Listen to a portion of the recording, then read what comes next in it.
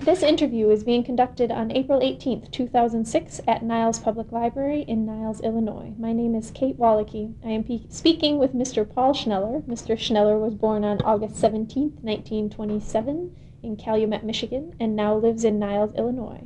Mr. Schneller learned of the Veterans History Project through a visit to the library. He has kindly consented to be interviewed for the project. Here is his story.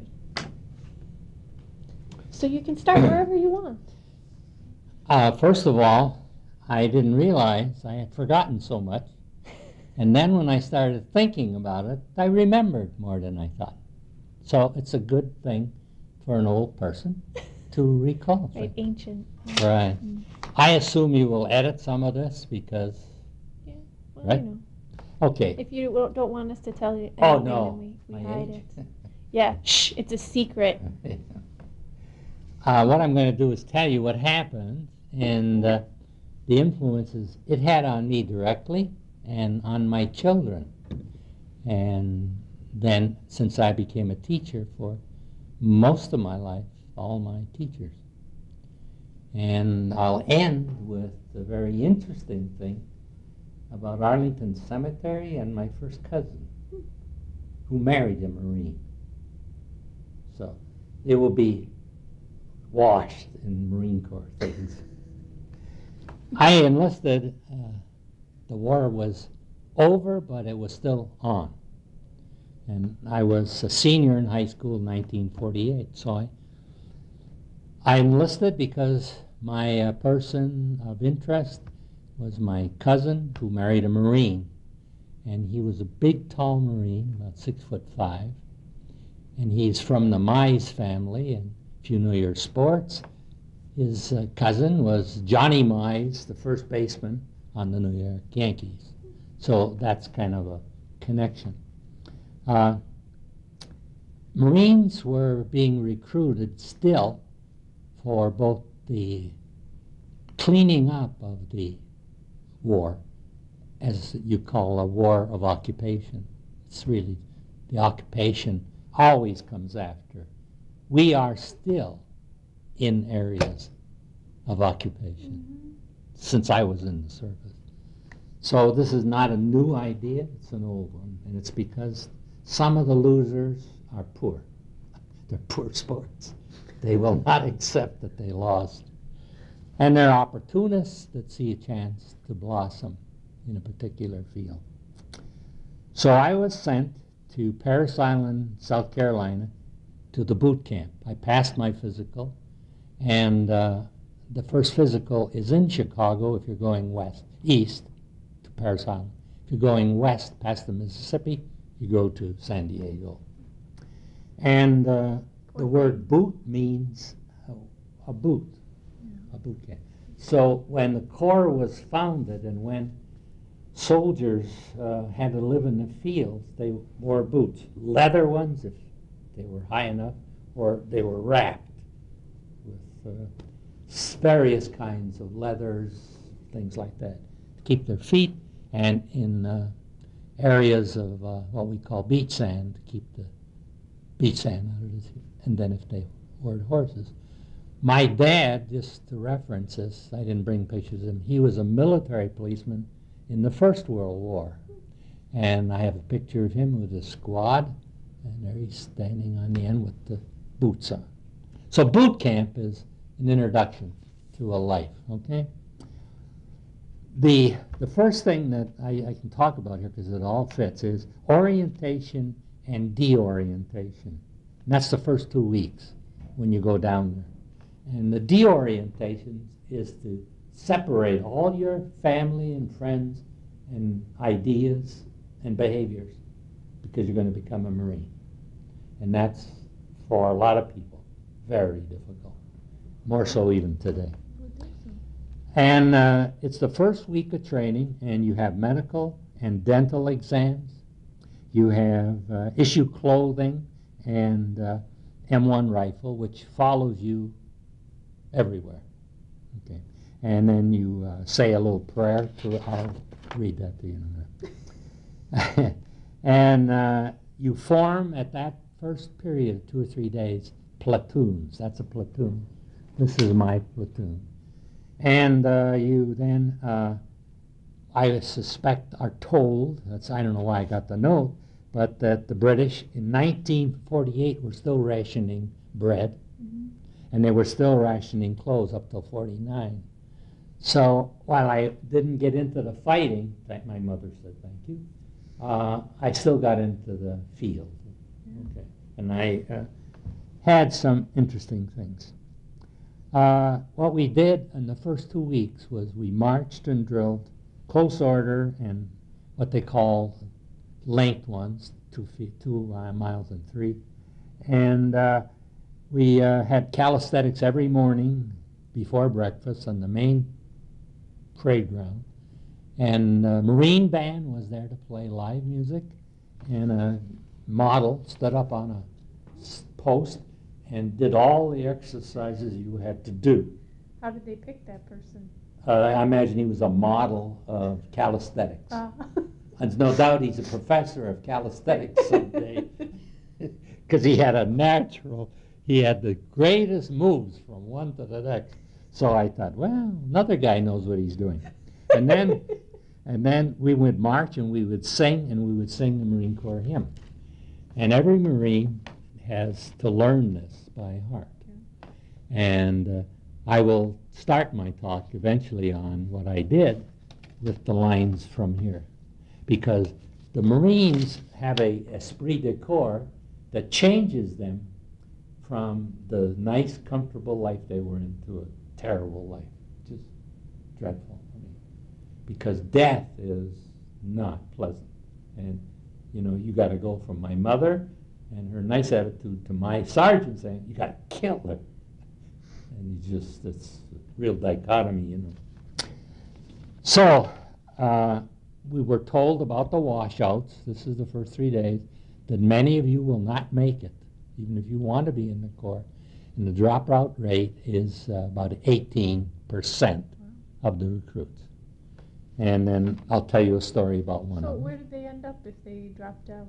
Well, they were given a discharge based on medical advice from the doctor, psychiatrist, or the regular doctor. They found something wrong with the person, maybe one eye or this or something, the ear, and he would be a danger to the squad that he's in need of supporting.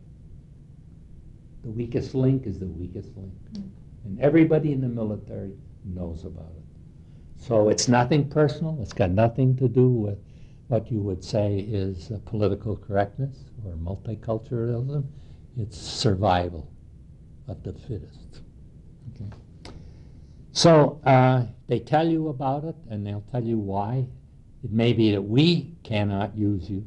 You do not like it, or you fail, something like. We have, I think I've got some of the marks somewhere, but on the cards, because they're watching you all the time. And so they then say, all right, you're going in this platoon, and they say, we're going to build muscles and confidence. Some days confidence and muscles, but back and forth. And we build the esprit de corps. We build into the training a spirit about comradeship, being a band of brothers. What does that really mean besides just talking? What does it mean when they're shooting at you, things like that? Longer marches, they keep increasing, and recruits must learn to sing this. So, Marine Corps, yeah, and they're all singing it. Now, and you see it in the movies, they have these little talking games like rapping. That's okay. And we did a lot of that, but that doesn't build the esprit de corps. Then we have lectures. Does that. Pardon? Only the singing does Yeah. that. Yeah. It does, because I'll tell you why. But lectures about the Marines and history. And so one of the things they very cleverly do, they weave in human values based on former Marines who did really interesting things. And they start that from the very beginning, and gets them in a lot of trouble with newspaper people.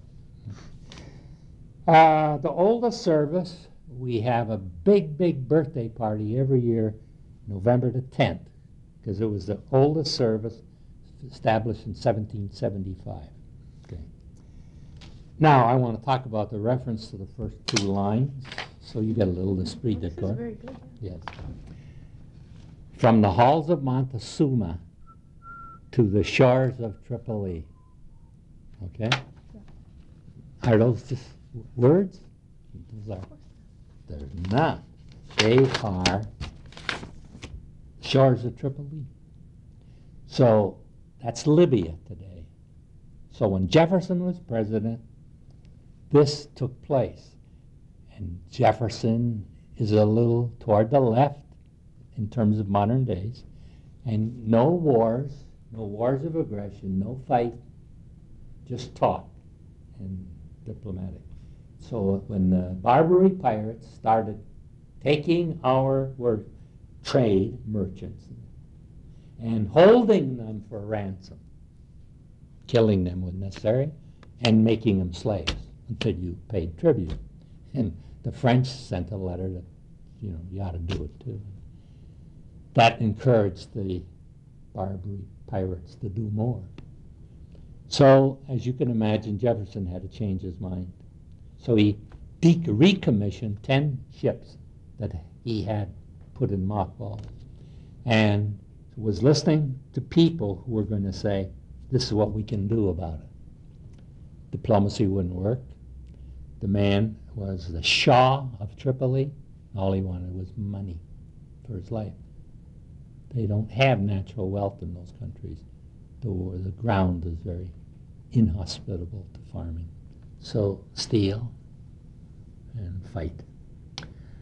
So a guy came in, and Eaton his name is, and he was an army officer, and he had this idea. Not too many people liked it, but he says, let him go over there and take some Marines with him. And he says, we'll recruit some other people. And he says, then like Rommel, well, he didn't, I said Rommel, I'll march from Egypt along the North African coast to where the pirates are. And he collected Greek mercenaries who are wonderful fighters, by the way. Hitler will tell you that. And some Arab cavalry who are not trained, but who see an opportunity to make some money, and his little Marines. He only had a couple squads. And they went left, and when they got to the city of Darren, I think it was, here was the Shah, and he left for another place and told his men to fight off the Americans. It didn't work. The Americans stormed the place. They had artillery, and the Navy bombed it, and everybody in the city ran. And they went in and went up and raised the flag on the shores of Tripoli. So the song now means something to every Marine. There were real Marines, and they were in a real battle. And I even think I wrote down how many survived. They did a pretty good job in terms of numbers. Let's see. Now, this is Montezuma. That's the next one covered up. So anyway, what happened was the Arabs were upset. They didn't know what to do. Jefferson sent a diplomat over there, and then he redid everything like it was before. But that's the way it works. And so they decided not to pick on America anymore anyway. So that's, let's see, yeah. Continue reducing civilian life things. And so you see in this first story a difference. You see a president who is a wonderful person with a flaw in the reality of leading and supporting a country. And he's one of my favorite persons, but he was wrong on this, okay? Now, adding marine philosophy and physical activities every day. So they're working on, and so then we talk about that, and everybody, we have what we call training sheds, and when the flag is up and we can't drill because it's too hot, then we go into the training sheds and we hear different people talk. This is one of them that I heard. Now the next one was the halls of Montezuma. Where is the hall of Montezuma? Montezuma was the Aztec emperor, were two of them, and he lived in this palace. And the Americans were being put in a very, very awkward position because of the West taking away New Mexico and all of that. So they sent Scott with the army and a contingent of Marines again. Smallest little group, but the best trained. So off they go, and they get to Mexico City, and they attack this palace, and I wish I could pronounce it. What's it called? I got it here. Chapultepec. I don't know. If I ever do it serious, I better look it up. But anyway, so they landed on Veracruz, they went across the state of Florida, and when the castle fell, the insurrectionists ran. They took away. And the Americans put up the flag there, took Mexico City, and then eventually they left. I got a little note here, they left, and they eventually went back into civilian life. So that's the encounter with Mexico in that period. There are others. The Marines have been involved over 100 and some landings like this. They're sort of the policemen of the world, for good or bad. Now, let's see, we'll skip over here to the qualifying. Oh, we had one more. I want to do this one later. I think I'm going to do it. Oh, here are the training days for the Marines, okay, which I was an instructor eventually in. And so you go through the basics, mental, physical, training schedule, hardness. Weeks 1 and 2, you spend leaving part of yourself away and taking on a new self. Okay. Then a week 3 and 4 culminates in those first 2 weeks being put together. Like if you were a dancer for the show, you actually do it and practice it. And each time you do it, you add a burden on someone. And so by the end of the 2nd week, certainly the 3rd, 18% of the fellows are given a release. And they've had their head all shaven, and they go home. And to them, some like it. They didn't want to go. Even though they enlisted, they didn't know what they were getting into. Because the Marines are not drafting like the Army was. They were still getting people. So then the mental test came. I had one. I remember all the physical ones. You had to do so many sit-ups. You had to run this way, and then you had to come in and take an IQ test. Did you have to do it all in the same day, or in the week? It was a week. 1 week. Yeah. Oh, they were every week got tougher. And then weeks 5 and 6, you went to the rifle range. And that's where I ended up an instructor. But when we went through it, we had the thing that you call snapping in, or grass period, where you just use the rifle and you sleep with it at times, and you know how to put on the belts and all of that. And you'll see why in a minute. Then you actually go on a firing line. You use live ammunition, and on the last day of that, you fire for qualification.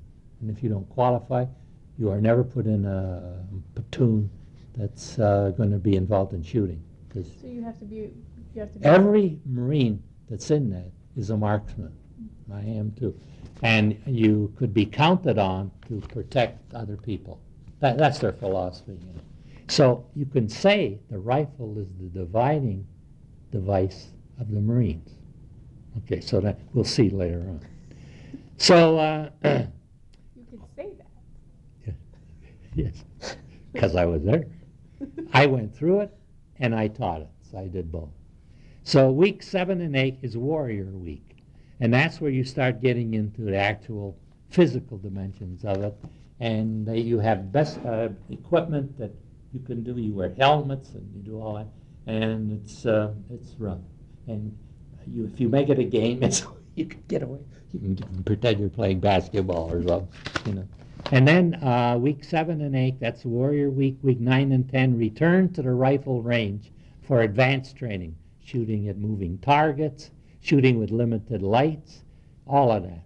And and then you get to expand your knowledge and not skill, but awareness of weapons. You get to fire a Browning automatic rifle, which is a machine gun, and you just squirt it just to feel it, because you're not going to be trained for that, because you may be assigned a cook, so they're not going to waste that training. The basic training is bayonet and rifle. That's what you got to master. And then you get ready. Oh, this thing got a little bit of a problem. Fine. Okay, now It's not nearly running now. what they're doing as they go to camp, and I got involved with some of it later because of things I would do. And by the 12th week, you are going to be sent to an advanced station. And so what the Marines try to do is, like a lot of colleges, tell you a little bit about chemistry, tell you a little bit about biology, and you get an idea of what you might want to do. I ended up being a weapons specialist. I never had a weapon in my life. My mother wouldn't let me have a BB gun. So this is, you see.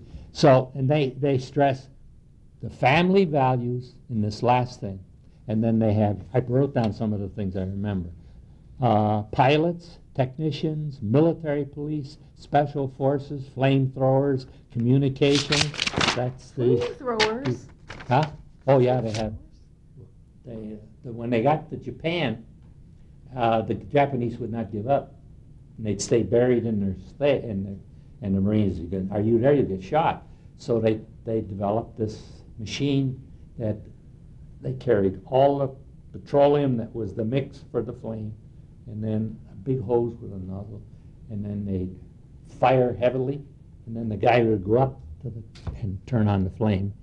And it did two things. It burned almost everybody to death, or it withdrew all the oxygen and they strangled, because they were built that way.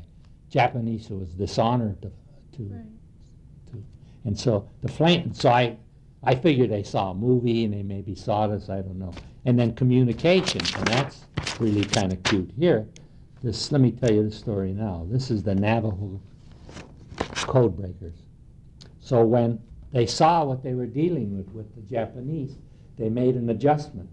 And they said, go out and recruit. And so they all went out to the Window Rock Reservation. Now it's funny, I go back there 40 years later as a consultant on reading. So the Navajos had two conditions. They had to be healthy enough to become a Marine, and they had to know English and Navajo fluently. No time to write it down. They had to do instant translation. So the Marines took these people, and I have a picture of them here. Here's basically the code for the Marines was based on urgent message could be sent and received without time-consuming process of encoding and decoding. Not only is that time-consuming, you've got to be in perfect conditions and you can misquote, and that's terrible. The Navajo simply read the message they got from the commanding officer. They read it in English and he listened, send it. And then he'd go down and send it, and he'd translate on the machine, the radio. And the guy at the other end knew exactly what it meant. He didn't have to decode it. Isn't that fabulous? And it saved so many lives, you can't believe it. And that's the code breaker. So people there that have a language are looked upon as a valuable link in the Marine chain. You know German? I can tell you the German thing in the famous battle. A guy pulled a Sergeant York because he spoke perfect German. And he got up there and yelled in German. So everybody was identified for having skills, having things that the Marines could draw on, either in revolts, in insurrections, or in war, whatever it was. And then there were classes when we used to argue back and forth on that. Divisions on land and sea. The 2nd Marine Division, you can go into the amphibian group. You can be guard for the consuls and the embassies. You can do duty on a naval vessel, on a carrier. They're all Marines, you know. I've got a picture in my archives of the USS Kearsarge in the Civil War with the Union services, and here's a picture of the 12 Marines that are assigned to that ship. Now, where I live in Upper Michigan, and I go through Kearsarge, there's a ship there called the USS Kearsarge. And it was built by the Works Project Administration in the 30s. It's just crazy. Then armored vehicles and tanks, all of that. Those are where you go to. Now, one of the talks I got to tell you a little bit about. Sergeant Neely had been in China maybe 8 years in the 30s. And China duty was among the best, was the best in a way. People liked the Marines. They respected them. They had great horses. They looked great. They had their boots polished. And they would change the guard like the British. And in Peking, the capital, they were noted for their ponies. They were so well groomed and all of that. So he said how much he enjoyed it. He taught me about the Chinese people. I was in the group. And then the thing that's interesting, he told me about Shirley Temple. Now, Shirley Temple was the biggest box office attraction in Hollywood in the 30s. And when her movie played any place, Shanghai, Peking, Tianjin, a line would form up all the way around the block. This is what he told me. He said they were mesmerized by Shirley Temple. And I said, I talked to him, I said, but they threw their girl babies in the rivers. He said, not a girl like Shirley Temple. Because they were throwing the ones, the girls that were no good, had no value. And I said, if they could have tap danced. I said, that's your trick. But she could sing, she could tap dance, she had a great thing. They used to have people translate, in the movies. So I always thought about that. So that's consulate duty. And some of them like that. They go into consulate work. They are all over the world, and they're bodyguards. And my Uncle Mac, he was a bodyguard for Roosevelt on the last tour that Roosevelt took in the western part of the country. Okay, now the last week in the Marines, and then we'll get into what I did. Our platoon assembled for the last time, began telling recruits their new assignments. That's a big thing. So you do whatever you do, and then late in the day you assemble at the main barracks. You're out of the way, and they say, all right, so-and-so and so-and-so, and they may call off 15, 20 names, and you are to report. So-and-so, here's your furlough, and now you will report when you come back. I have a 10-day furlough or something. To you this, and they give them an address each one, and off they go. And then because I can type, they had me typing in the day at the headquarters. And that's the first time I saw a woman Marine was there. They were in the headquarters. So I came in and typed. And I did that. Second night, we all gathered again, line up, calls off another group. They go two places, Cherry Point, North Carolina, which is air, and then went to Georgia and worked with Rangers, who were Army units that they worked with and got ideas. And some went to the headquarters. Third night, there's 7 of us left. And I figured, well, tonight I'll be going now. And they called everybody else, and there I am standing. What do I do? They don't want me? What is it? And I said, I remember I talked to the guy. When will I get my orders, sir? You won't. You're staying here.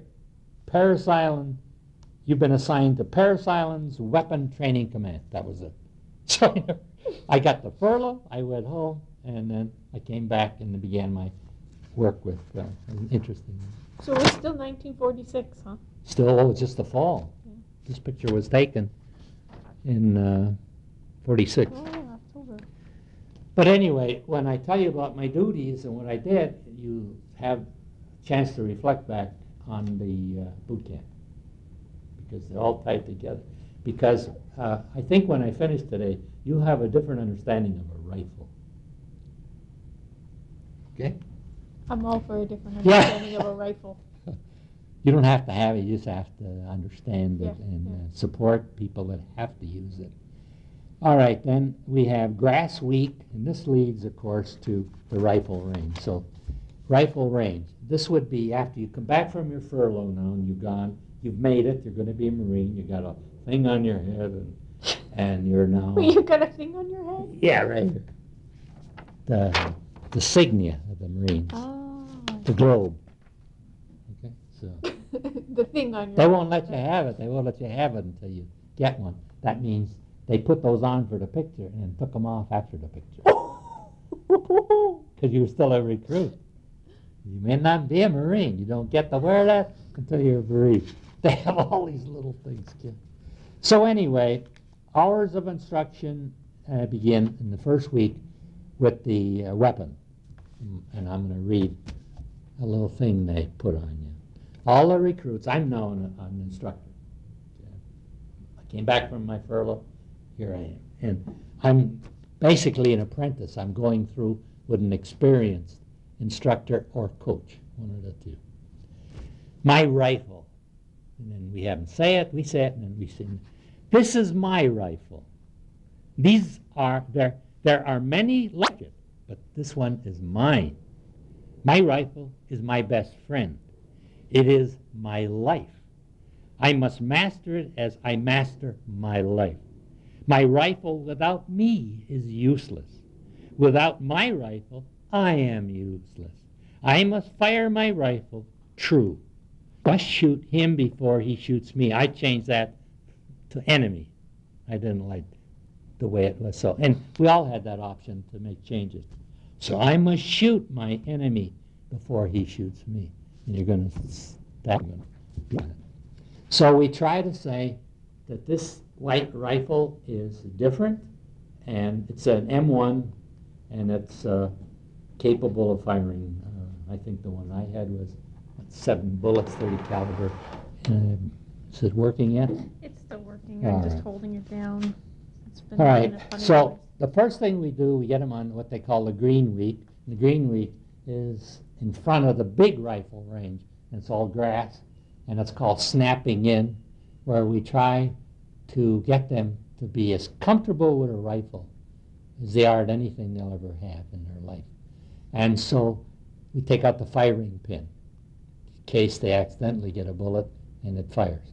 Never been a Marine killed in the history of the rifle range. That's another interesting thing. So, weapon handling, that's the first thing. Treat weapons, got enough time? Yeah, I guess plenty so. of time. Yeah. I'm just making sure it's still Treat working. weapons as if they were loaded. So I still do it. I say, treat it as if it's loaded. You won't fool around. Keep your fingers off the trigger. Keep your weapons on safety. There's a safety button. And never point a weapon unless you intend to use it. And every Marine's got to master that. And if we see one being violated, he got to duck walk. He got to do, until he learns. He can never do it. They'll say, ha, ha, ha. And Duck walk? that's you walk like a duck. I can't How do do it. you walk like I a duck? can't do it anymore. But you get down like this. And you have to walk Oh, like yeah. that? Oh, that would hurt. Yes. So that's one of the punishments. There's all kinds of other. Yeah. Let's see. So We anyhow, got track. Then. Yeah. Then you have an introduction to Marine marksmanship. Now, the first time I did it, another guy did it because I'm just learning. And then there's an introduction to the fundamentals of marksmanship. And what's interesting, we had these sheds like this. They were open air on 3 sides. They had a back and a bulletin board, and then just these tiers of steps. And there's no back, so you had to sit, pay attention. Introductory positions. You had sitting, you had sit and shoot. You had kneeling and shooting, standing, and prone. You had 4 positions. Every Marine has to learn how to shoot as a marksman at all those things. The common elements, and then, this goes on and on day after day. And then relaxing your muscles if you're going to fire. You got to learn to relax your muscles, like athletes do today. You see them. There are ways of doing Use the bones of your body to support your body and your rifle, not your muscles. So I am being taught at the same time, they're telling the people that if you got a guy using his muscles, that's not what you're doing. You're using the bones in here to support that weapon. Okay, so, and you people don't know that. You have to say, here, and move them physically. And in the beginning, we have we have one coach for every 2 students the first week. That's how tough it is. Firing and your body. Then firing at the natural point of an aim. So you're aiming, and how do you aim? And the position where the rifle sight comes into focus with your eye and the target.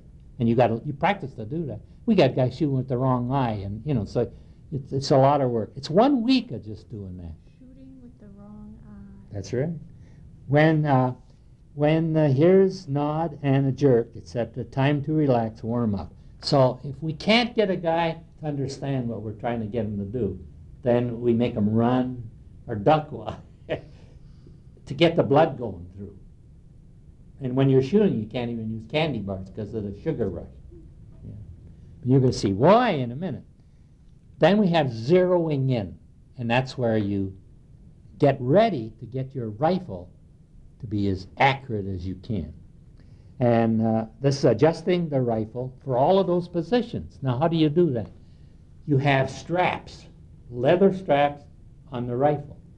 And when you're going to sit down and fire, then you put your leg here like this, and you put your hand here, and you put the strap, the belt around here. You got to measure the distance here, and then the belt. And then when you go by them, he's aiming there, and I go like that, and he moves. That means he's wired up right. Not the muscles, the bones. You got to keep doing that and doing that. It's interesting. So anyway, adjusting the rifle to the individual recruit's arm length, arm strength, and hand strength. It's got 3 things there that contribute to that perfect shooting. Adjusting for wind and sun, weather, rain comes later.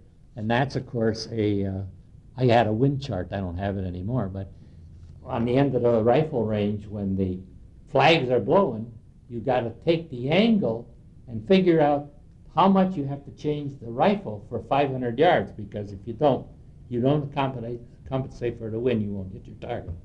Okay. Even if you're a marksman. So we have a thing we call BRASS, B-R-A-S-S, -F. And that means you breathe. So we teach breathing. Okay. Then relax. So you get your breath in there, and then you start to let the tension come out of your hands or whatever it is. Like you see them shooting basketball. It's all the same thing. Ballerinas, Aim, you aim, and you know there's a way of aiming. You have to know what you're shooting at, and you shoot. You stop, and then you squeeze the trigger. You never pull the trigger. You squeeze it. And so, as a coach, you watch each recruit, and they'll make mistakes left and right, and so you got to just keep doing it. And then if they're wrong, we got to have them miss a day, and if they miss more than 3, they got to go to another platoon that's coming because they need more practice. So the Marines taught me as a teacher, in a sense, holding kids back, recycling them, okay, because they could be recycled. And then the thing was a follow-through that I thought was the hardest thing to teach. And the follow-through is the speed of the bullet coming out of the barrel of the rifle is known. And if you don't follow through, see, you come down, you fire, and it goes, and you, as that bullet leaves, it's influenced to go in a little different direction. And so you got to watch. That's the hardest thing to detect because it happens like that. So I got to the point where I started putting my finger, like the guy in tennis when he puts his finger on the net. Because he's wired up, so he's tired up, because we wouldn't get there. Now, here's the rifle range, okay? They fire 5 rounds at a target of 40 feet before they start the shooting of the real thing. And that is to get them, just to be like in this room here, to get live ammunition, and then it's the last thing, we have to understand how they can understand themselves, because they're not going to have a coach in the field. So we teach them to study the scatter. The scatter means you have 10, I don't know how many you are doing now, on this target, and if they're all in the black, oh, beautiful. If there's one here, and there's a bullet here, and there's a bullet here, and there's a bullet missing, we got a problem. This guy's all over the place. He hasn't learned what he was supposed to learn.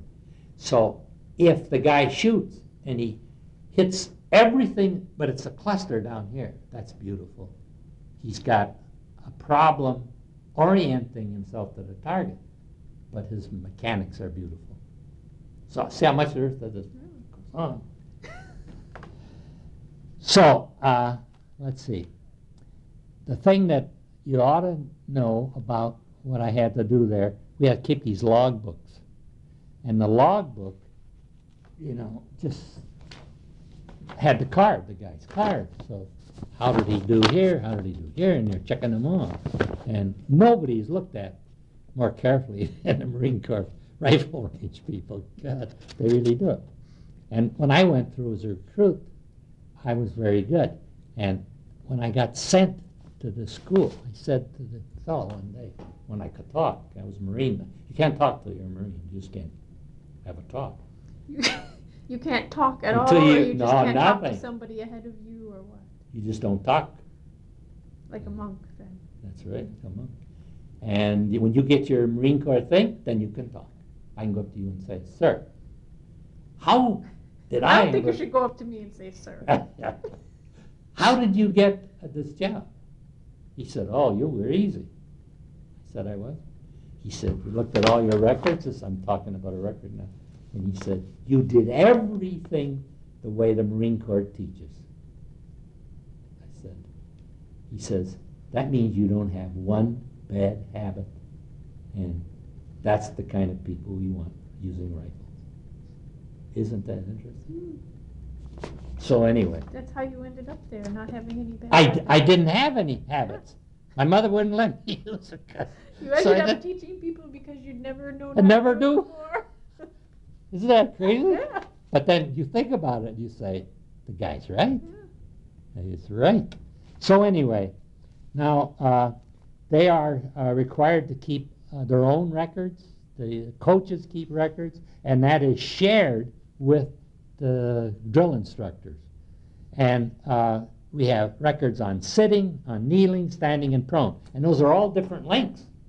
In other words, a guy can be very good at close, but I think I had the distances here. Oh, yeah, here. Shooting at 200 yards sitting, standing, kneeling at 200 yards, standing at 200 yards, sitting at 300 yards, prone at 300, and then prone at 500 yards. And the Marines are the only soldiers in the world that require their soldiers to shoot and pass marksmanship at 500 yards. Nobody else. It's unique.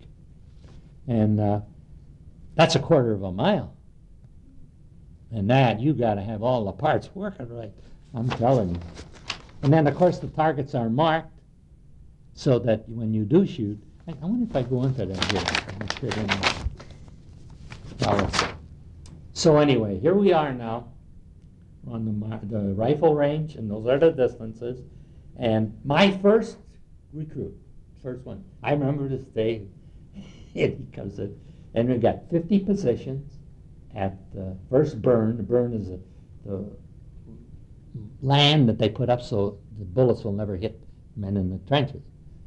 And then they run the targets. And so I put them up, and my coach is right next to me. And I say, oh, begin shooting. And every time he shoots, the Maggie's Bloomer show, that's a red thing that shows he's got nothing. And they wave it back and forth. So, and then the guy that's my supervisor comes over, he says, stop him a minute and watch him. So then I figured I would see if he was breathing right. You know, the steps are first. And I thought I got it straight, and I put him there, and he did another set, and he hit the target. Now that's big problem. So then I looked for something else, and then he had another problem. And when I was done, he got all his bullets on the target. And I saw the guy who was watching me going, my first one. So I took a guy who couldn't hit the target. That's my first one. And I got him to hit it. And then, of course, then we watch. And that means do this again with him next time he's here. And it would be the next day. So you see how the charts work back and forth. So anyway, let's go back to this and tell you a story about marksmanship and the Marines. This is a sad story to tell because so many people were killed, but it's an important story if you're an instructor to know. The Marines in 1917 were sent to France, but Marshal Foch, the supreme general, did not feel confident with them. They had no background. He didn't know about their training. So he put them in a position of what they call a reserve. And the real people up ahead were the French, had been fighting for 3 years in the trenches. And Ludendorff, the German general, knew that if he's going to win the war, he had to do it now before these millions of Americans come. And then he really believed it after this battle. So the Battle of Bella Wood was getting ready. Bella, you pronounce it Bella if you're Anglican, Belleau if you're French. So there's two of it. And that's a town. And right off the town is the front, but there's a woods, Belleau Woods, and the beautiful trees. You ought to see the before and after pictures of that place. So I got the date down here somewhere, and I may be able to look there. It doesn't really matter. It was June lines. And there's a road going from the battleground area in the woods right to Paris. And first of all, the Marines are told to go up there and fill in the breakthrough. That's the thing you really are always afraid of. So the French general says, that's all I got. Send them up. And the Marine 4th Brigade goes up. And as they're going, they see all the refugees coming back. Then the French soldiers that are wounded and being taken off the field. So they have this thing. And the French general sends, we're going retreating, come and retreat. And the guy says, hell, that's not why we came here to, we're going to fight. I mean, that's a famous quote that this guy made. And they had one skill that they were the only ones that had. And the rifle they had was a Springfield, the most accurate rifle, 1903, for shooting at distance. And they all were marksmen, everyone, they wouldn't be there. And so they were told to align themselves along the ridge of the road up ahead with the turns so that if they could see the Germans coming, they could start sniping at them. Now, nobody in warfare up to then used any guns beyond 200 yards. And what you did was you aimed at a point and you sent rockets and what we eventually came to call a bazooka, rocket devices on a rifle. And mortar, you had mortar, and you pulverized an area. We call it saturation bombing now, where nothing is left. There's not a tree standing. And the American guy thought, that's not what we are doing. So he gave him the order to shoot. So the Germans are coming. They know the Americans are way a couple mile down or something. At 800 yards, the American Marines start firing. Now that's a problem even hearing the bullet. And as the Germans are walking along, the guy goes down. And then a guy drops over here. And then another one drops over here. And the Marines are picking them off at 800 yards. That's over a quarter of a mile. And the runner goes back and he tells the commanding officer, he says, everybody must have a machine gun over there. and they're making these lucky, you hold that up and shoot. And it wasn't that, it was a straight line bullet off the right. And the Germans stopped, so that's the first time. And then they stop, and what you do when a group stops, you try to counterattack. And so the Marines did a counterattack, but they were stopped. Then they did it again, and they broke through. So they broke through and went all the way through the woods, and a reporter from the Chicago Tribune went with them, and he got wounded, and he wrote a communique that the censors didn't censor. And this is the beginning of the hostility between the Marines and everybody else. He wrote it as if the Marines were the only people in the battle. And the French that were over here, they were supporting, and the not the British, but the American Army, these were all supporting. The Marines were the ones that had the long rifles and got across first. So that's the beginning of some of the natural dislike that the branches have for each other. So I got the quote from let's see, the Major General Fauch, and he said, "This battle of Belleau Wood is the cradle of the success and the victory, because it started the counter movement that everybody then got involved in." And the Marines on their base, let me take this out and show you.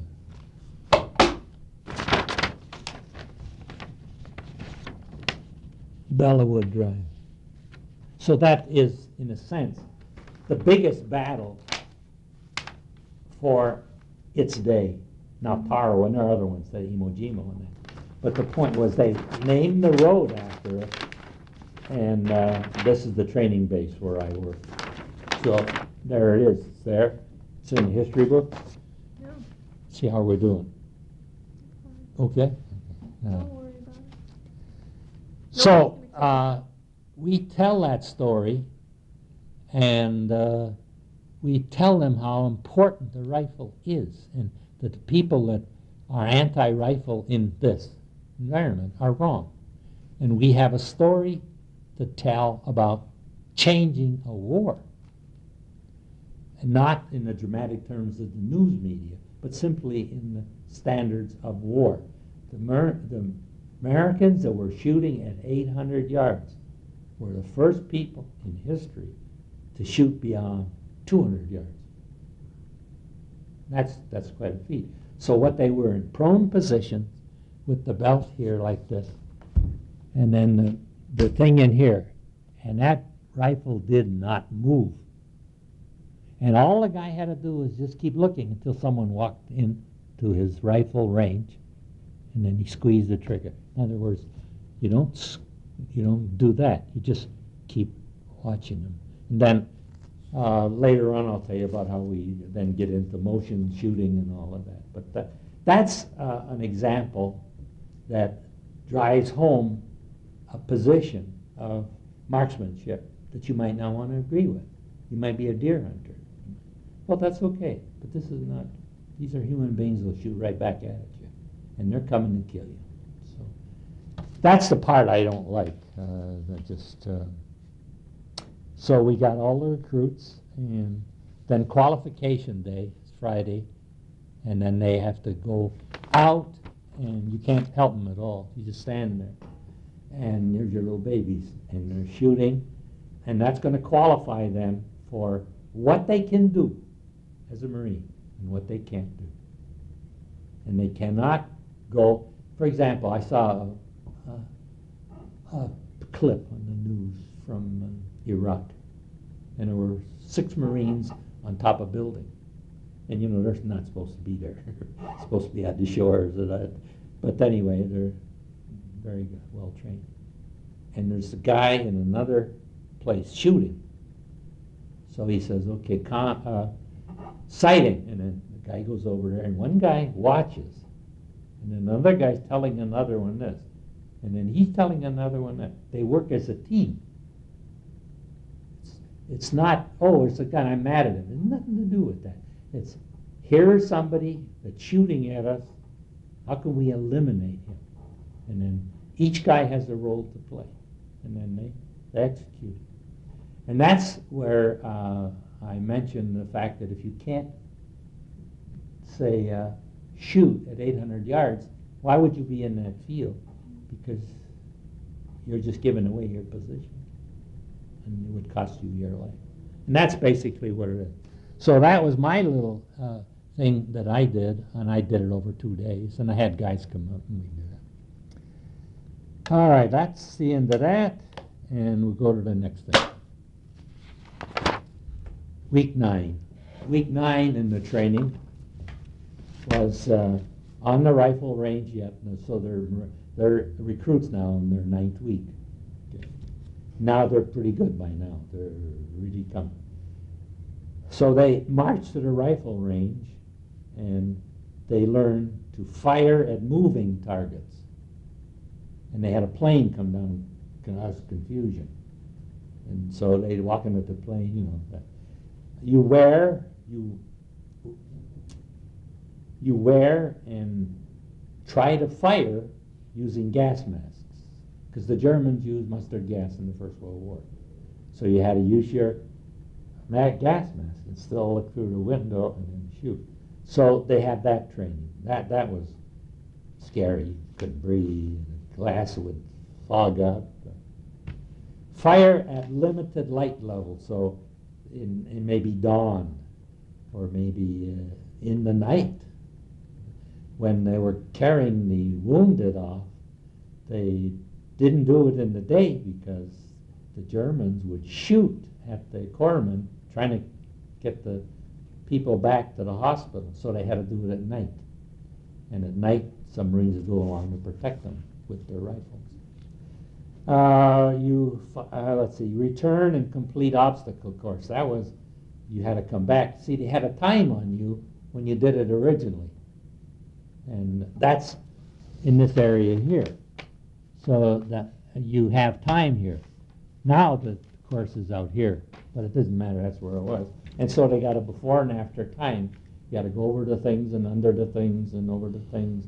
And you have at one place live ammunition being shot at you. There's a machine gun in a crib, so it can't go up and down.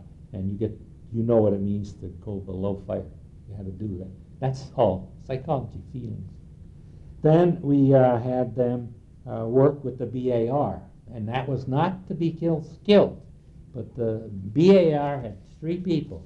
It was an automatic machine gun with this leg like that. One guy carried the ammunition, one guy did the sighting and the firing, and another guy, who was the other one? There were 3 and a BAR team. The shooter, the fellow that put the bullets in and all of that. They came in boxes and you had to put them in. And then you work with the hand grenades. Keep a safety ring on, and they would keep their safety ring on as a sign of graduation. Now, I want to say something about this training pits. That was very scary. And you have live grenades, which you are now going to learn to throw, because Marines don't tell you anything they don't make you do. So you get the game, you have this box of grenades. They're all live, but they got the safety in. So you have the recruit pick it up and then go over here, and then when you say throw it, you tell them. But before you've told them, this is interesting. Movie versions of grenades roll on the floor, and very often people pick them up and throw them back. Now, way back, when I was training people, we say, throw it in a room or an area where it can bounce or wiggle off someplace, or it go behind a corner or something, so it can't be picked up and thrown back. They experimented with shorter films, not films, I can't think of a word, with shorter power things, but 10 seconds was about the best. And then what most of us did, we always said, keep it in your hand longer after you pull, if you can work up to that.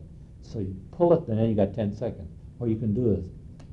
One 1,000, two 1,000, three 1,000, throw it. Then by the time he gets it's only 5, he can't pick it up and throw it back.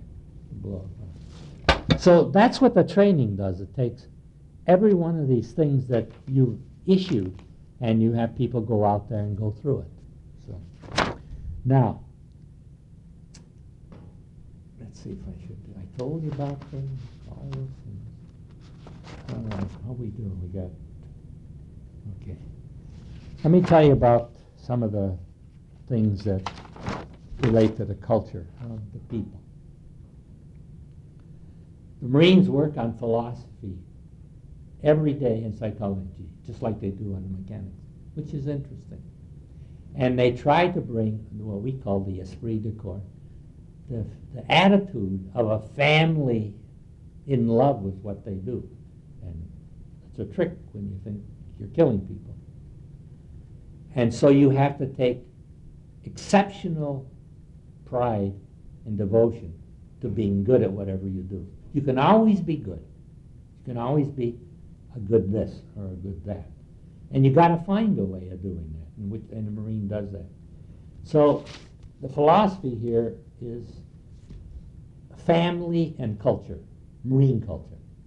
That means you're free to change any word if you don't like it. So let me read Shakespeare.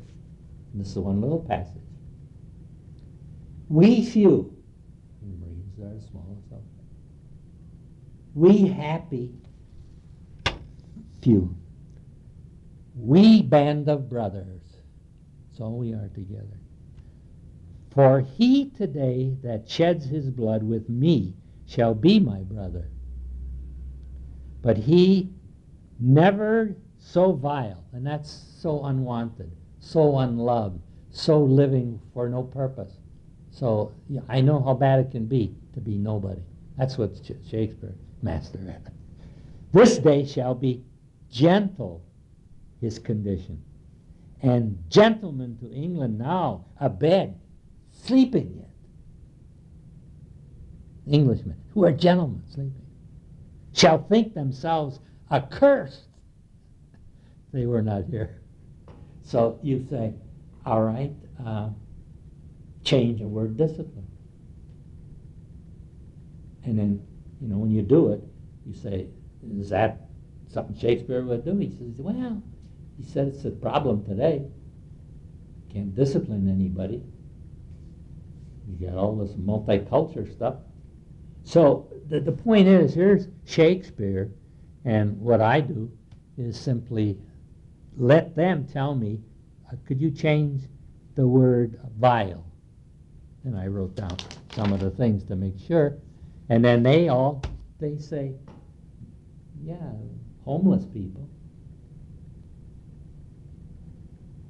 ignoble people. Well, let's see what I got. Poor, lonesome, unpleasant, could be stinky. Today you're going to be somebody. Maybe you have to give your blood. But it's a way of making people think about actions that they have never thought about before. They say, for example, that most people that are bad, that get bad, are never aware of when they're doing what's so good and exciting, the consequences over here. See? So did you think that because you were teaching people, were you teaching both things at the same time? Yeah. You were teaching people Yeah. rifles, you were teaching them Right? the ideas behind The Marines. The students, well, you had to, it'd be hard to justify something. You had to, for example, take the questions that they'd say, why, how come you guys are better than DIs? DIs got a tougher job. They yell and scream, what do you mean? Go over there. We never do that. We're coaching. They got all they can do to handle the weapons and all of that. And if we have somebody that starts acting up, guess who we tell? The drill instructor. Recruit number so-and-so. What's your age? All right, go here. And the favorite word we used was now. Now! Listen, whatever it was. And so the drill instructors, some of the better ones would come to part of the day. See, what they're doing is they're getting up with their recruits at the weapons command, which is right, and they're saying, oh man, I got all this bookkeeping, whatever it is. I'm not going to go. He'll march him out, and he'll come up, and here will be an instructor. Could be anybody, me, one of them, and salute and say, I give you platoon 283 for weapons. And then you take out the chart, and you go from there. And so you act as a DI, but you're not. And that one of the things, we never yell like that. It just, that was my nature. I never knew I would like teaching. That's what they taught me.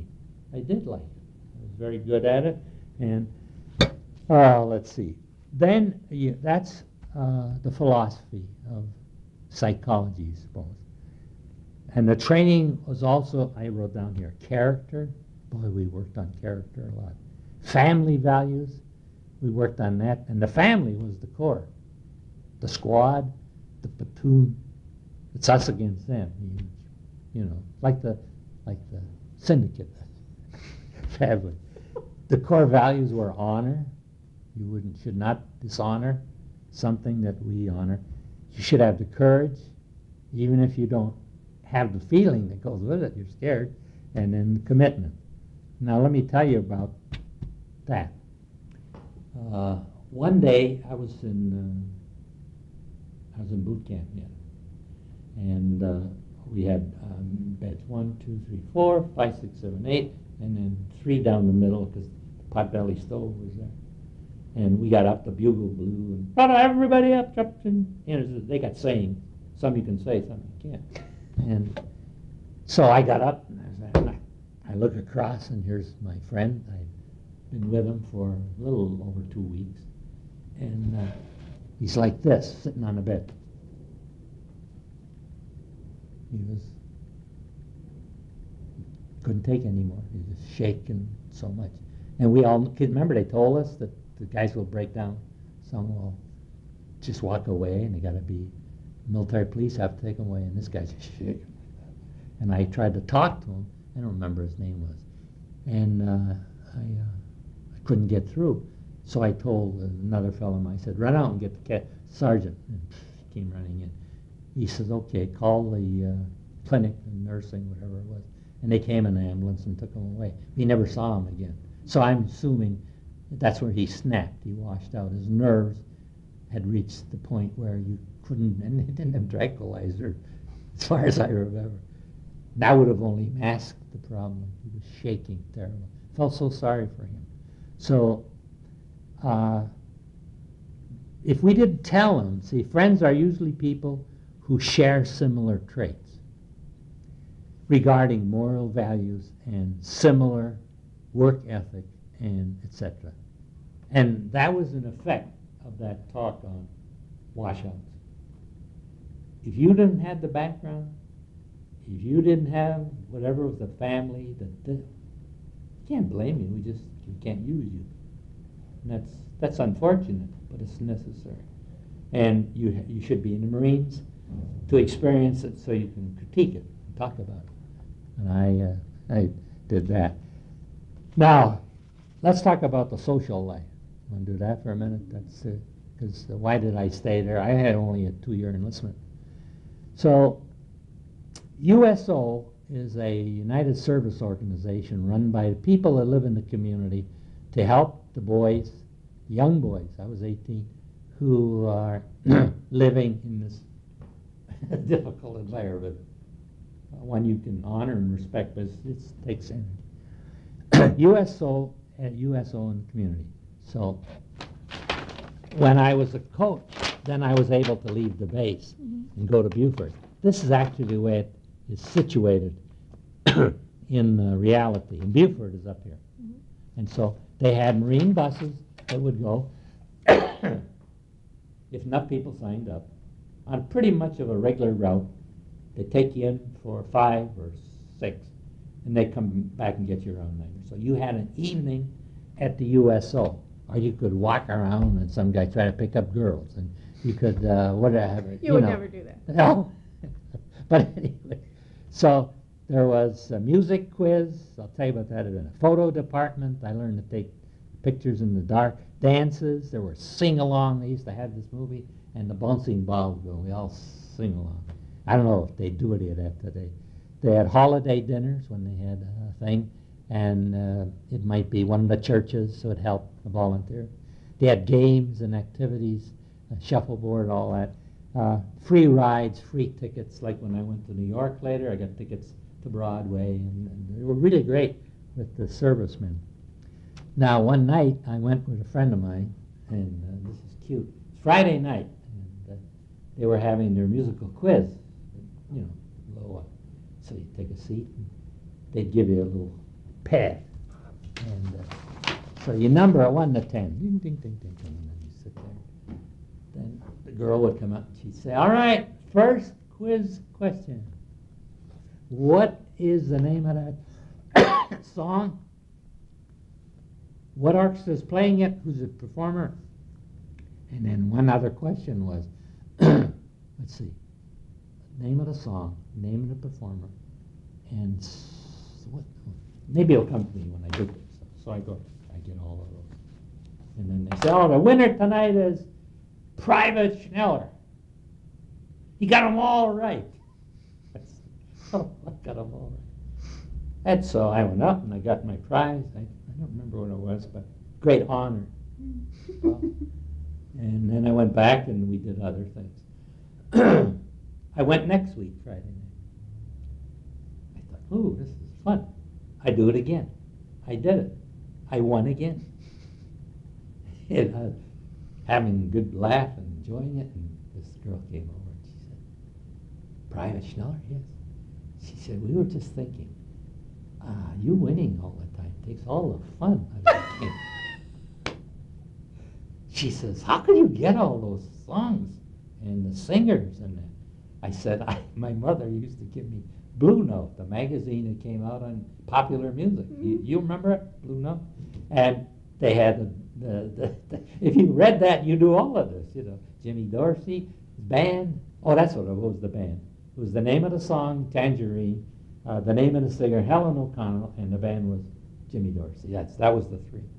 And it was like falling off a log because I had Blue Note from the day I was showing signs of interest in music. My aunt, a school teacher, bought the thing for me. So that, my little... Who knew it was going to come in useful? Yeah, whoever thought it did.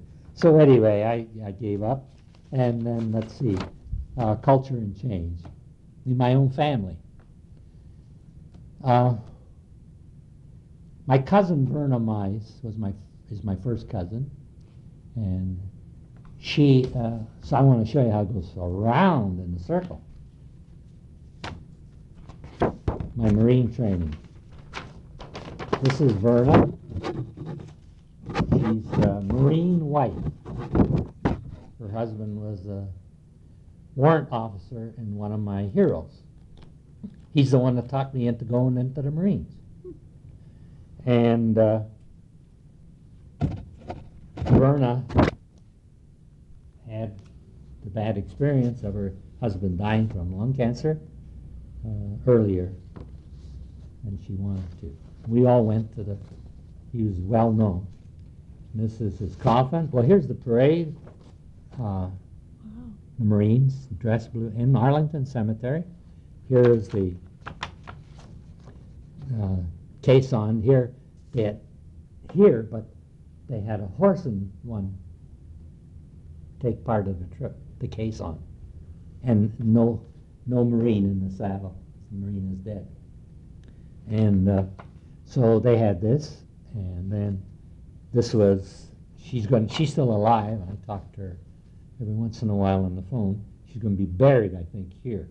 He's already buried, but they didn't have the grave. And she's going to be buried with him. So she's a Marine Corps wife.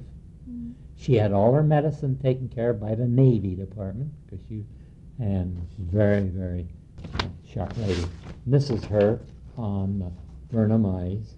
And I want to say something about her that betrays. And there's a park named after her now in Michigan. This is the park. Mm-hmm. And see if I got the article. I wrote this article. And I wrote 4 versions of it because when it's going up on the placard. So she did this, and let me just say, Verna Mize, my cousin, the Marines. Okay? Verna Mize will forever be remembered as the lady who saved Lake Superior. It was being polluted by industry. She termed her 13-year battle a labor of love. She never gave up. Without funding, without lobbyists, no. Without demonstrations in the street and signs, or clashes with the law, as a private citizen, defeated a multi-million-dollar corporation and moved a lumbering giant, the American government. Where am I at? To move a lumbering giant to action. Governors of 3 states gave, 3 Great Lakes states recognized her work, and the Michigan governor titled her the First Lady of Lake Superior. And when they began the trial, it's the biggest environmental pollution trial in history, and my little cousin, all by herself, did it. So that she proved that you can work within the government and get what you think ought to be done, if you're smart. Time magazine came down and interviewed her one day. And she's outside the Pentagon. That's where she worked. She worked for Admiral Ramsey, among others. But he says, how the hell this is you and this is it? Yeah, I'm the movement. And he says, well, how do you do that? He says, well, she reached in her purse and took out a little vial. And she shook it.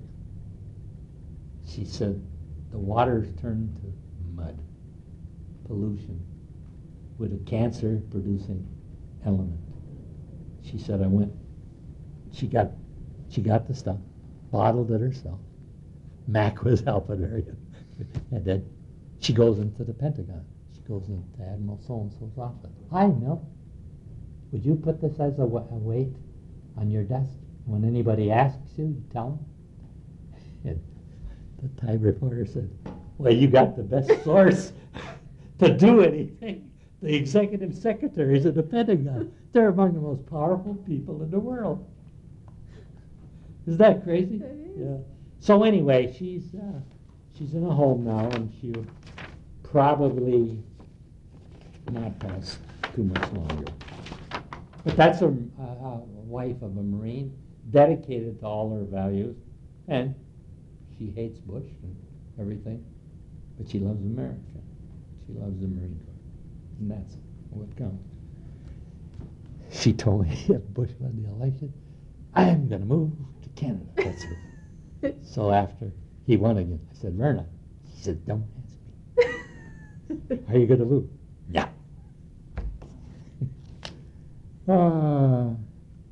Change for group awareness. Yeah. The thing that I saw in Verna and in myself and the people that I'm talking about in general is that we were all easily identified by a group, but a different way of looking at a group. And when you would say, well, what's different about the society of 1948 than the society of 2000? Well, the difference is the loss of esprit de corps with a group and the stressing of the rights of individuals. It's now, what are you going to do for me? And Kennedy said, we should not do that, but nobody listened. So we have a culture of what? Selfishness and undiscipline. But as long as it is produced by those people, the Marines will go on, the Army will go on, pilots flying the planes at O'Hare will go on. Do you ever see when they go on strike how they walk? No. They're on strike, okay? Got their uniforms on? Airline pilots, they go. They're still remembering what they were taught in the military. They all march. Huh? Yeah. Isn't that interesting? Now, to understand the Marines, and what I was talking about, just understand that is operating all the time, and most of the people that had a sense of discipline and had a purpose, and I suspect a good family background. I know some terrible people can make great things, but it's better if you got a family support. So anyway, I thought I might end with that.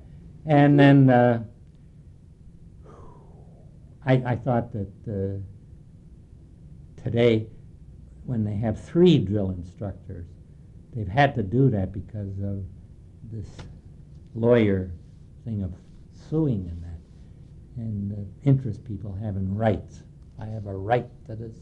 I have a right to that. I don't know where it comes from. I do, but I'm not going to talk to that now. So I think, unless you have specific questions,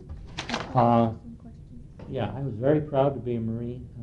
I didn't stay because I had a 2-year enlistment, and the alternative was to go. I was offered a scholarship to go to University of Wisconsin for the ROTC, you know, and that was 4 years at Wisconsin, and then 4 years commitment. That would be 8 years of my life, and I would be missing whatever it is that you have to have when you're young to see things you want to do. And so then I got GI Bill. I went to college, and then. So where did you go? Aquinas, Loyola, DePaul, Chicago. You know. But what's interesting is this, and this may be a bit sum it up in a sense. I never met a professor who didn't say to me when we got to the point, say, the very best students we ever had were the veterans of the Second World War. I haven't heard anybody. Now they're all younger now, but this goes back and back and back. They said they were the most disciplined, they were hardest working, they were the most generous, and they had no nonsense. They didn't. So do you think that you became a Marine because you were interested in it because of your cousin's husband? Do you think that people who Well, that's a hard question. become Marines, yeah, you know, is there a... I respected him an awful lot. He was a real John Wayne type of guy. He was so strong. I was visiting him one time, and Verna, we were going out to dinner. Well, I love going out with them. We just had more fun. And Verna says, how much longer can I work in the kitchen? He says, well, I got to see the end of the Lone Ranger. It's on television. No, it wasn't. It was on radio. Didn't have television. And I sat there with him, and we listened to the Lone Ranger. You find me anybody that will say that to anybody, you won't. They're ashamed to think they watch a juvenile program. But you never said anything in Mac. Then that happened another time. I just thought, oh, is this something? People I know, oh, I never watch that stuff. I don't listen to that. And he says, I'm going to watch the Lone Ranger. And if you don't like it, but you didn't say it. No. I stayed. So you joined up right out of high school. Yes, I graduated in 1946, and the draft was still on. It was on for a couple more years, yet right up to Korea. Yeah. And I had to decide whether I was going to join a service. You see, I think maybe you're closer on that question than what I said. I would have to do something. I could be drafted probably. But my uncle said, you ought to join the Marines. He says, great training and all. Yeah. So I did. So it might have been I was going to be drafted. I don't know. But I knew. He also said, you know, you can get free college when you go to service. And I got my degree for nothing, free, because of that. So that's cloudy. I can't tell you for sure. I think it's because I thought so much of him, and he wouldn't mislead me, and I didn't know about that other stuff. I really didn't. So how did you keep in touch with your family? They were in Michigan, and you were in... Well, they came up to our cottage sometimes and stayed there. Well, when you were in the service, did you Oh, I send went letters? back Did home. you, I or went you just for furloughs. took the train back and forth? Yeah, you took the train. First plane ride I had was on Delta, and that was in 90, no, it was 48. But I took a train, the Gulf, and then we get to Atlanta. We changed to Chicago and took the Milwaukee Road back. And then I got to fly on the weather plane from Washington to Chicago. Every night before radar and all that, they had a weather plane that ran from Andrews Air Force Base to Chicago. No matter if any other plane was up, this one was up. And they were giving a weather report through the electronics to anybody that wanted it, and all the radio stations listened to it and all of that. And all we paid $1 to get a parachute. And then if we got to Chicago, that must have been very we comforting. I know. But then I had so much confidence in the military, And when we got here, we flew into Dayton, Ohio, come to think of it. And then they gave us the $1 back. That's good because you didn't need it. So anyway, then I took a train from there to Chicago and Chicago to Upper Michigan. And I only took a couple of furloughs. I was happy with it. I would say that if you could get away with all the other junk it has to do with it, a thing they did in the 30s you might be interested in knowing. And you got to remember, I had a different mindset than you young people did. When you were growing up like I was in the 30s, and you did something wrong, and you went before the judge would say, "All right, sir, what can we do to help you grow up here?" Mother, this, all this stuff. He'd say, "I know, I'll give it." And he had this all rehearsed. He said, "I got two choices here.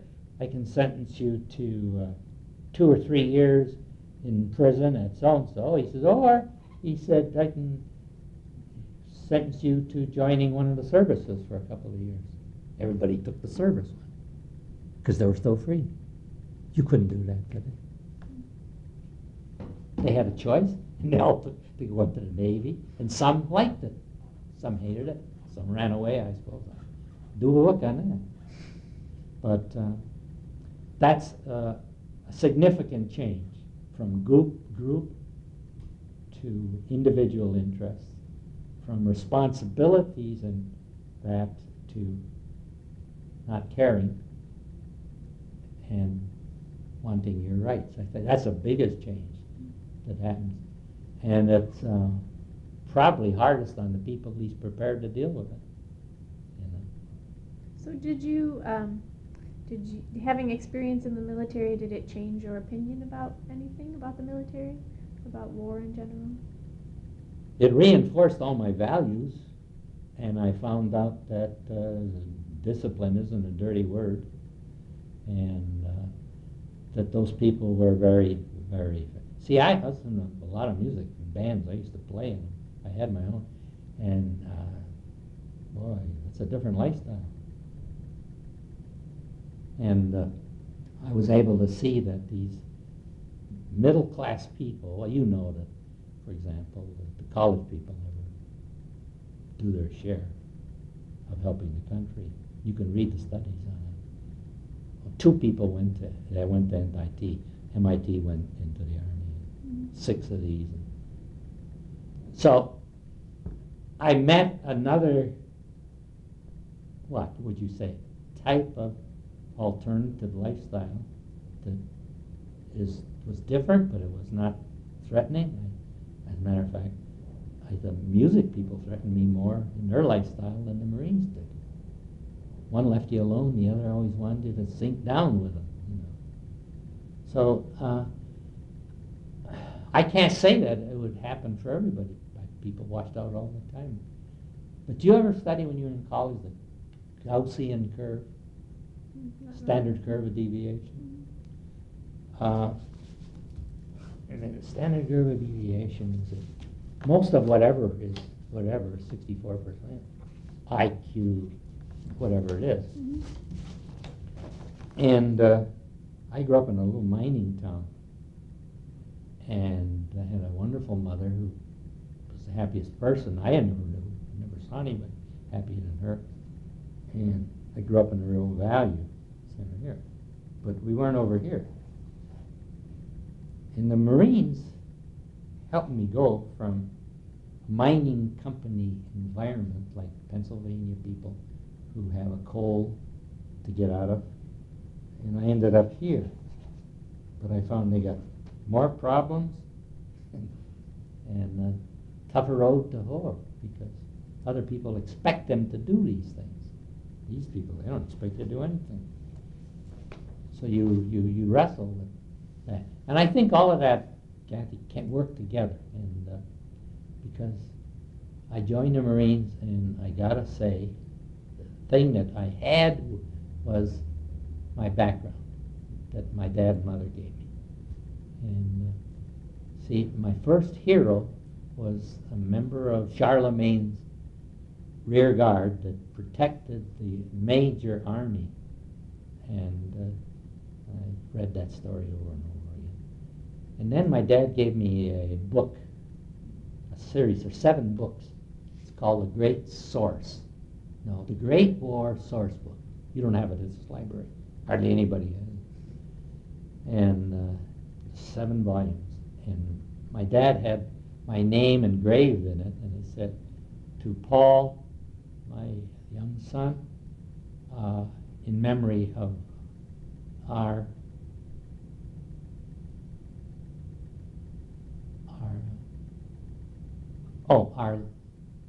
gift of living in America." And I said, well. But I started to read, and this is one of the stories, that in every battle in the First World War, the highest ranking officer wrote what he thought it was. The highest ranking Axis, usually a German, wrote his side of it, and a neutral, Swiss, Swedish, who wasn't a participant, wrote a third. And I learned to, and I really learned to appreciate this, and then that, and then the third one was usually the weakest, because he didn't have his heart and soul into it. So I found out the perfect mixture is not just intelligence. It's intelligence with the feelings that drive the intelligence. So I thought that was interesting. My oldest son works in the defense industry. High tech, very secretive. And he was at a meeting, and the people couldn't get over, he's fairly young, how he didn't get upset, like in the movies, all of that. But he has a right to, except for, a right to be nasty is not a moral obligation, right? So anyway, he had to go back and prepare for the next day, all the people that came. And so he didn't go out to dinner, but the people who were over dinner were talking about him. Say, how can he remain? Take that so calm. He says, well, his dad is a philosopher, and he gave him this book on Marcus Aurelius, and he says he learned it. No, Marcus Aurelius was a Stoic. He was the highest ranked, good emperor of the decrepit Roman Empire.